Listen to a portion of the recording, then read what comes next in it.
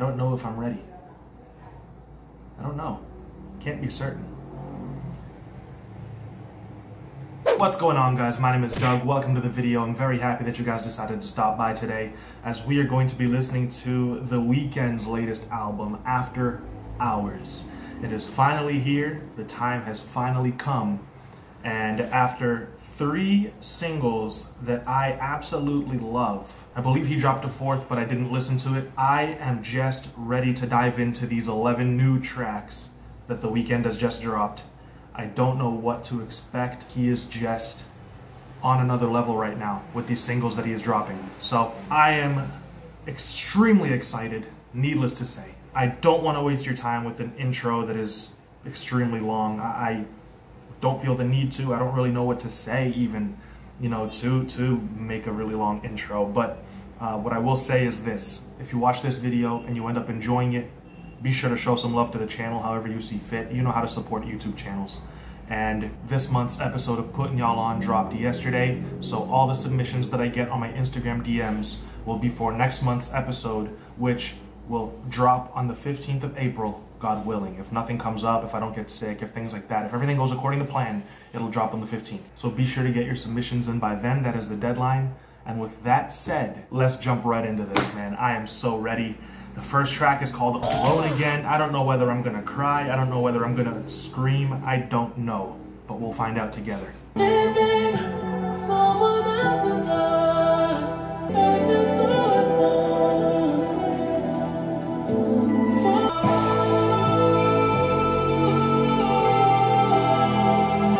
The synth bass and the little bells are awesome. Oof.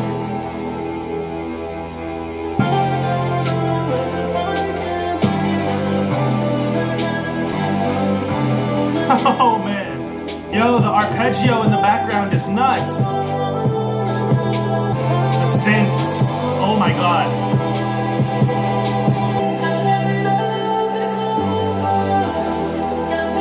So the opener is brilliant. I mean, that really long build-up into the beat actually dropping is so cinematic, and it's so ethereal and atmospheric, and his angelic vocals over the very low key like synth bass and the synth keys behind him, as well as the little bells, like all of that just it sounds so dreamy. It sounds like he's not even real.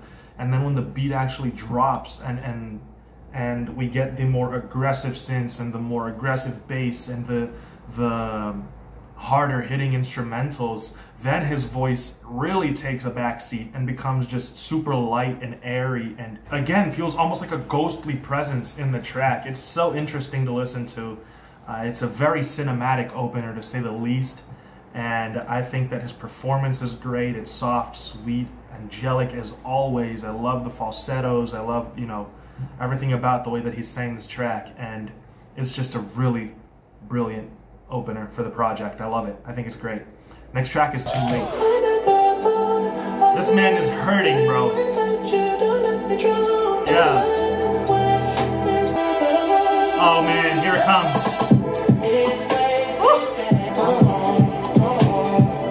There's this little, I don't know how to describe it. It sounds like it's percussion, but it's really heavily edited and there's a bunch of filters over it. But if you listen to the offbeats, when the drums, basically in the spaces between the different drum sounds, there are little fills going on. Very subtle, very understated, but there are little fills going up leading into the kicks or coming out of, coming off of the snares and things like that, to add a little bit of like a tribal or like a dance hall / Caribbean kind of feel to this. I think it's really interesting, and I think that the keys, the melodies, and the synths are so vibrant, so bright, and in stark contrast to like the darker sounding drums, But I'm loving the way that this beat hit, the way that it dropped. It sounds fantastic to me. That bass is killer.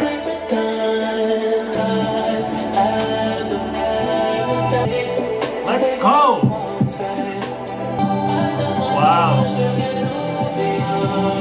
This little bridge is so heavenly. I mean, I've heard 3 singles, loved them. Heard the intro, loved it. Heard this track, loved it. He's 5 for 5. And every track sounds unique from the last. And none of them sound repetitive. None of them sound like he's given us the same formula over and over again. They all sound like they're in the similar vein of like this strange mixture between like darker music with the grittier drums and the bright, vibrant synths, you know? But all of them have different rhythms, all of them have different approaches from him and different styles, and still they all sound like they fit together so well on this project. And I'm absolutely loving it. I'm absolutely loving it. This sounded awesome, in my opinion. 4 minutes long. Normally I would say that's too long for a track. I barely noticed here, you know, so that's just a testament to how good this track is, in my opinion. Track 3, Hardest to Love. He sounds like he's hurt. He sounds like he's hurt somebody. He's apologetic, but at the same time, he has no regrets because he was hurt by this person, and he just wants to party it up. And oh my God, like, it's classic The Weeknd. Starting off kind of like an 80s ballad. Wow. So normally you would have expected this to be double timed and to have the snare hitting on every 3rd beat. But he actually chose to put the snare on every 2 and 4 and have it be a really fast-paced drum pattern juxtaposed with his slower performance. I think that's pretty interesting. It doesn't sound bad. Oh man.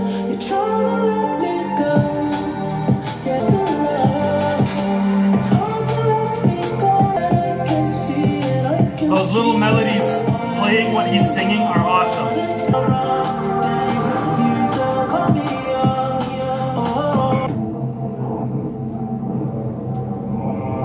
Yeah, so like I said, very interesting to hear him singing so slowly over a very fast-paced beat.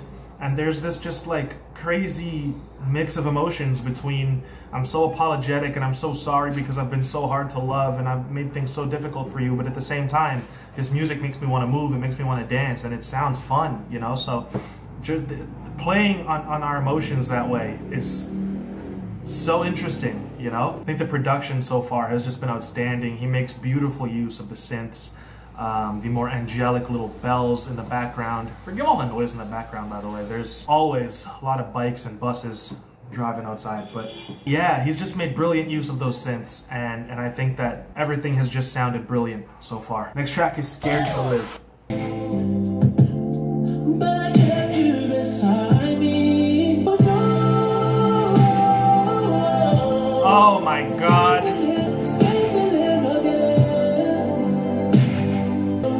This is beautiful. Not the man I used to be. Did some things I couldn't let you see. Whoa, that's awesome. Yeah, that's probably one of the more normal sounding songs so far, you know, nothing too crazy going on with the synths and no very unexpected drum patterns, anything like that. This is a more straightforward ballad from The Weeknd, and basically again, along that same vein of being super apologetic for breaking this person's heart and telling her not to be scared to live again is what I'm getting from it. Basically telling her not to be afraid to open herself up to being in another relationship or to, you know, fall in love again. And it sounds beautiful. His performance is ridiculous. The production is so beautiful. That little breakdown portion where he's like na na na na na na na na na. It sounds, I don't know, it's just something that you're not really expecting, and then when it happens you realize how perfect it is, you know what I mean? So that's a beautiful track. One of the more approachable songs, you know, like I said, it's one of the easiest to listen to just because of how normal or traditional it is, I guess. But still, it's a beautiful song. Next track is Snow Child. If I didn't make it, then I'd probably make my wrist bleed. Freeze.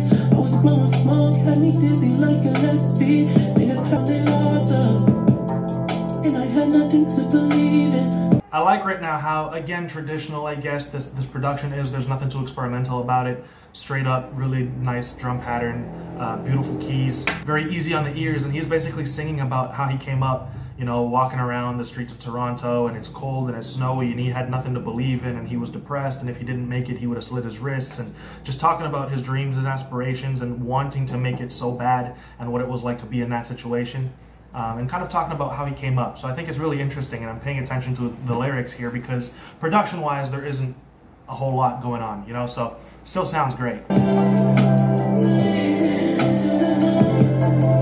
love these synths. They're so awesome. She never need a man, she what a man needs. Stack a couple M's like I was shady. I've heard that bar before. Stack a couple M's like I'm shady. Who said that? I'm gonna remember it. Stacked a couple M's like I'm shady. That's J. Cole. When I get something into my head, I gotta find it. It is J. Cole. I knew it. Yeah, it's K.O.D. I stacked a few M's like my last name was shady. Yeah, that's what it is. I knew it. I knew it. With Mercedes, got me moving dirty like I'm Swayze. For that money I've been feeling. Cali was the mission, but I'm loving this track, bro. Yeah, it's a track where he talks about how he came up and how he made it and how he didn't have anything to believe in, but now that he's made it, he's super happy with where he's at, and the production's really beautiful. I love the little synths and the synth bass and the keys. All of it is just so beautiful. It's so relaxing. It's so soothing, you know, and his performance is just so airy, so light, so angelic and soft. I think it sounds great. It's a beautiful song. Next track is Escape from LA. I'm so happy I caught that shady bar. Pillow talk to me about the men who try to get between.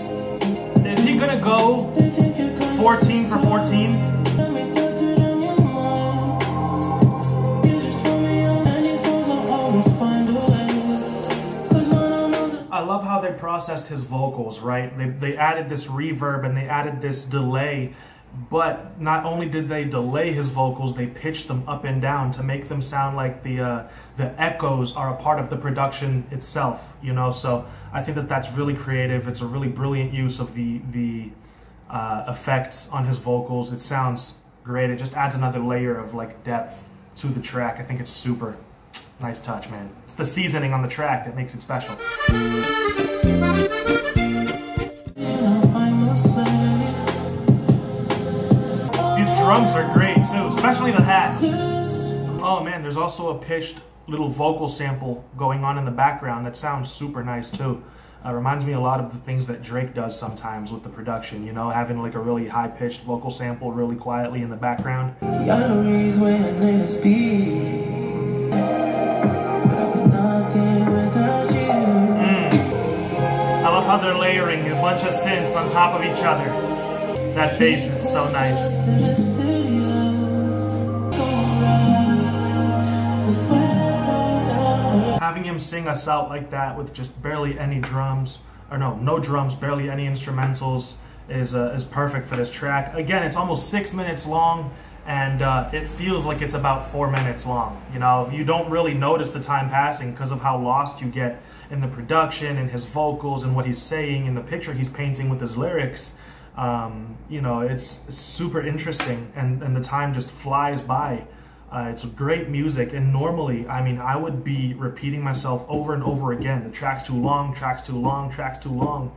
Normally, anytime a track goes over 3 minutes, 30 seconds, I find it hard to stay focused and to be invested in the song, but he has just got my attention. You know, it's gripping. The music is just undeniably good. You know, it's captivating is what it is. It's hypnotizing.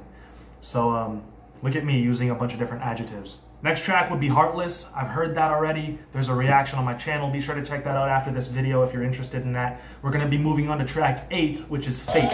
But by the way, so far, if I had never listened to any of these tracks, he would have been 7 for 7 up until this point. You know what I mean? We're on track 8 now. 7 tracks that no skips, no issues with any of the tracks, nothing. Like, perfect so far. So, I mean, this is really, I almost feel like I'm hyping it up too much, but I don't know, you know, it's so good.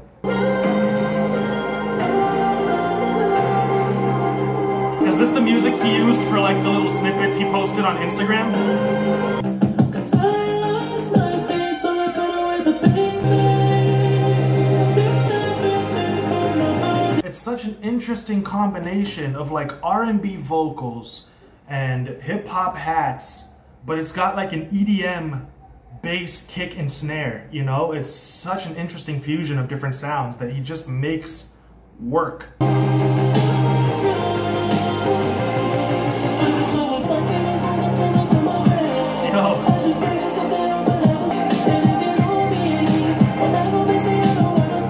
Listening to this snare, and I think it's so funny because if we're ever in our DAWs as we're producing and we're about to pick our snare and we're clicking through a bunch of them to listen to them and to choose the snare, this is the snare we always skip. This is the one that sounds too like staticky. It's the one that doesn't sound right for our tracks.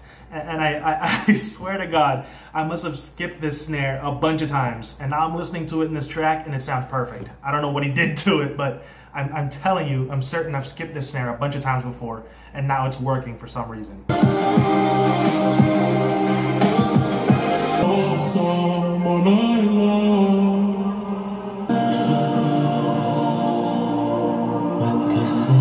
No words for that outro, man. It's just beautiful. Like I mentioned during the track, you know, I gave some opinions already, but I'm just loving the fusion of different genres and the sound choices that normally would accompany those genres, and he's just blending them all together and making them work. 8 for 8, you know? I mean, it's a beautiful track. I love the pitching of his vocals. I love that portion when he sounds like it's like a bunch of his same vocals layered, and they're all singing in the same octave. It sounds almost like a Gregorian, you know, male choir. And it's just him. It sounds super epic. Just a bunch of those different arrangements that they did with his vocals in this track were really interesting. So yeah, that's a really awesome song. Again, super atmospheric, super easy to get lost in, very wavy. Love it. Track 9 is Blinding Lights. I've also reacted to that. It's actually in the same video as the Heartless reaction. I did them both at the same time, so, well, in one video, not at the same time, but you get it. So we're going to be skipping on to track 10, which is In Your Eyes.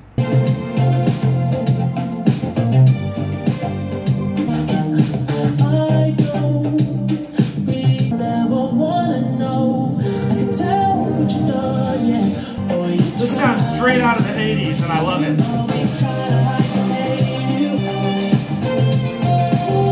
This man got a saxophone solo? Tell me that's not Kenny G. I'm gonna look that up now, because if that's Kenny G, I might lose it. Trumpet, Magnus Johansson and Jan Bjerger. Trombone is Peter Noose Johansson. Tenor sax is Thomas Johnson. Alto sax is Wojtek Gorel. Okay, all right, awesome. Fantastic job on the horns, seriously. But God, it would have been nuts if that was Kenny G, dude. I feel like if it were Kenny G, it would have been listed here, you know, as a feature. Yeah, the swing to the track is just brilliant. It's super 80s pop, you know what I mean? Loving the guitar, very, very funky, groovy bass line, awesome horns, really brilliant job on the horns. Super vibrant, super bright, emphatic, and triumphant. The way that horns are supposed to sound, I love them. Not supposed to, you can do whatever you want with horns, but you get what I mean.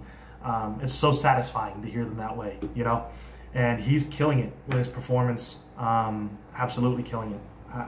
At this point, I'm just experiencing it, you know? I'm at a loss for words. My throat's dry from how much I've been talking.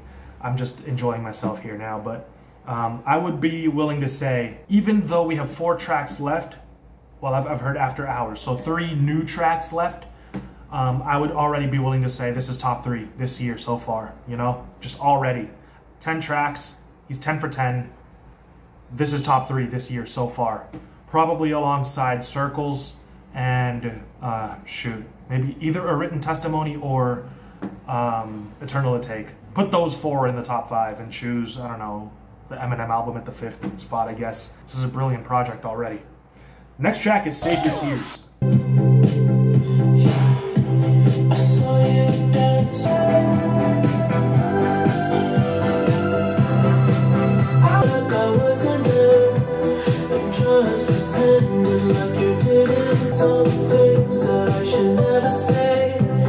Yeah, this almost sounds like something that you would hear in like H&M or something like that, you know? Just really poppy, really like, again, kind of like an 80s retro vibe to it.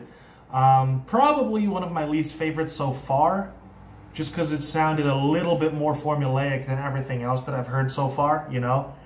It sounded a little more, I don't know, it just wasn't as captivating or as interesting as some of these other tracks, in my opinion. But maybe it's a grower. You know, maybe I'm just a little fatigued after listening to so many tracks, and maybe it'll sound better to me on a subsequent listen. Next track is Repeat After Me Interlude.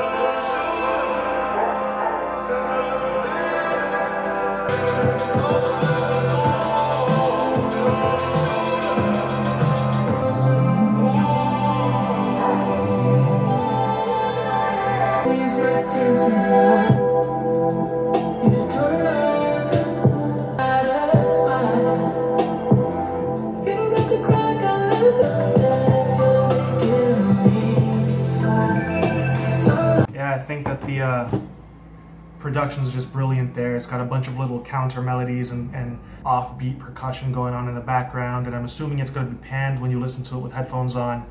All of it just to really add that little bounce to it, that swing to it. His performance is great. Very smooth, relaxing, as an interlude is kind of supposed to be. It's like a breath of fresh air. But for these last two tracks, and especially since these last two tracks combined add up to over 9 minutes, you know, we needed this little breath of fresh air before them.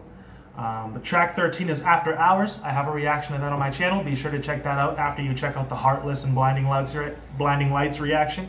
And the last track of the day, track 14, Until I Bleed Out.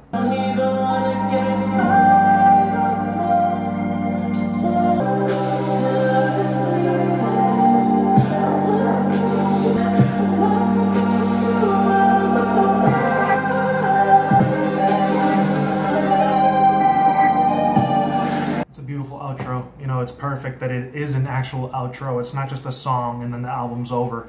It actually closes us out. It actually has that same cinematic feeling, like you're almost watching a movie that the intro had, you know, so it does play us out of the project. There's a sense of conclusion, you know, there's a sense of closure there. That is great. I think it's a beautiful song. I think that playing around with the synths is brilliant. You know, just the atmosphere to the track in itself is so awesome. It's epic, it's cinematic, it's intriguing, it's creative. His vocals are crazy.